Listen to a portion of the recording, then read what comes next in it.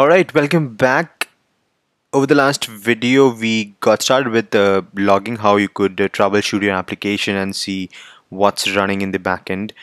We also see how you could SSH into your Linux container host wherein your application is hosted. We also got started with saw a glimpse about the advanced tooling, which is Kudu Console. It's an open source platform, again to visualize what's happening in the backend where your application is hosted. One of the frequent question is, okay, my application is hosted into somewhere in Microsoft. It's a managed service. I don't know where it is hosted. How do you see the logs? How do you see where my files are being deployed? All the code and artifacts are being deployed. So we got started with the Kudu console and saw how you could just track down whenever in case if you want to troubleshoot and dig a little deeper. What next? So logging is fine. Alerting is one of the most important thing. Again, if you're coming from a DevOps, SRE or infrastructure background, you got to be alerted, notified whenever something has gone wrong, and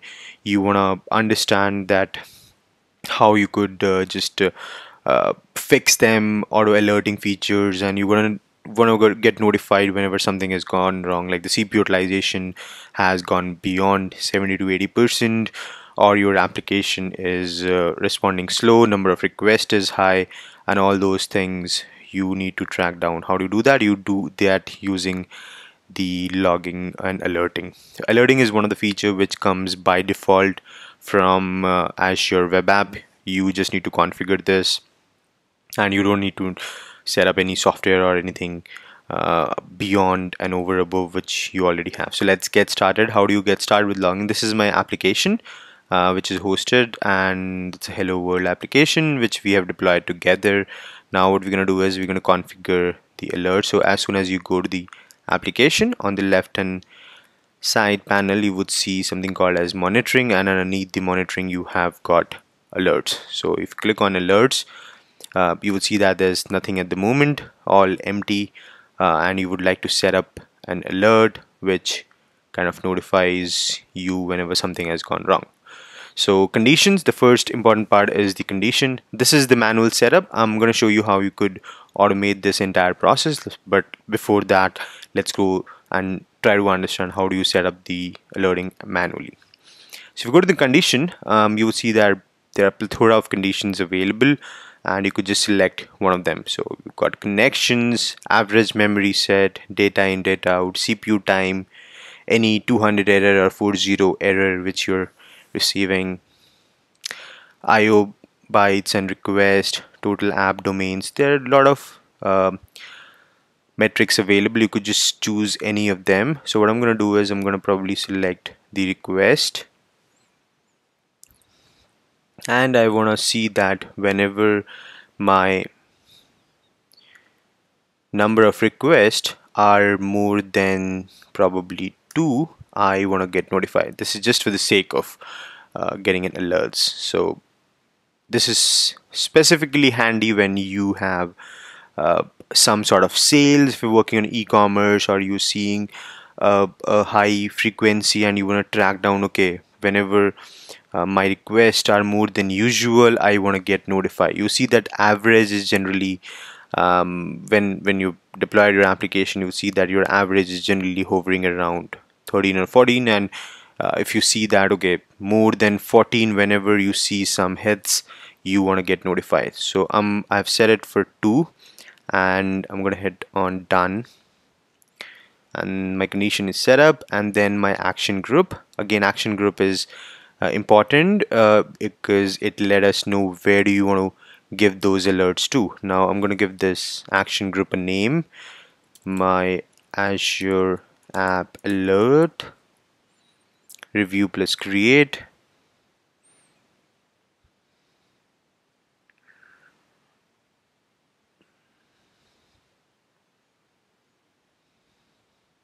Notification type is going to be email, and you could set up email, messages, Azure push app notification, voice, whatever is appropriate to your particular geography location. You could just select that. I'm gonna, for the sake of simplicity, I'm gonna select the email, and I'm gonna type in AKS DevOps shan@outlook.com, and obviously over here you can give a group name or your individual name as well, like I've done.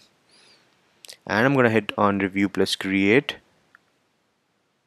give it a name, email notification. That's pretty much all. Hit on review plus create and give it few seconds to get created.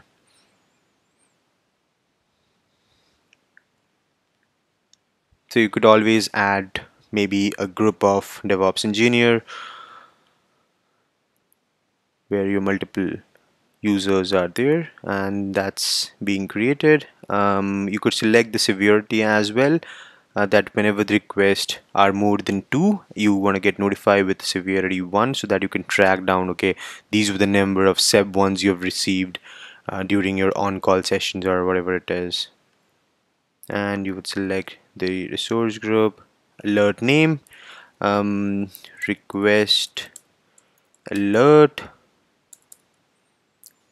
your number of description would be again an optional, but highly recommend you to give the description, because whenever you receive the email you would see a description as well. Your number of requests are higher than usual, and that's about it. You hit on create rule,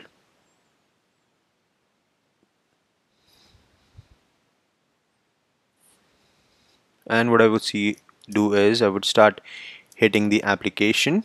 You could do a curl or you could do a manual hit as well, so that there are more number of requests going on over there. And I'm gonna hit my Outlook, open my Outlook where I've configured it.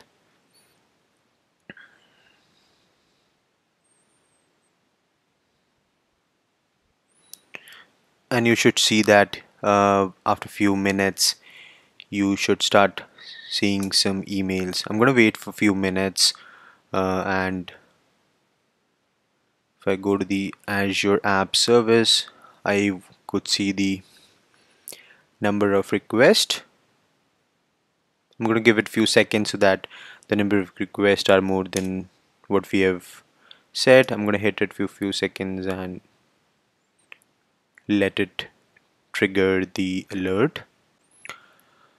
Alright, let's go to our app services and go to the alert section again, which was empty a couple of minutes back. And if you go to the manage alert rule, we should see that there is already an alert created, request alert. That's what we created few minutes back. And if you go to our email notification, we would see that okay, you've been added into the my Azure app action group, because I was added into it. And you would see that an alert is also triggered with severity 1, and you would see that the metrics name for which namespace or metric it was created for, dimension, it says that over the last 5 minutes your number of requests was 7, and we put it as a 2 as a threshold, that whenever it's more than 2, please throw an alert. In this case it was 7.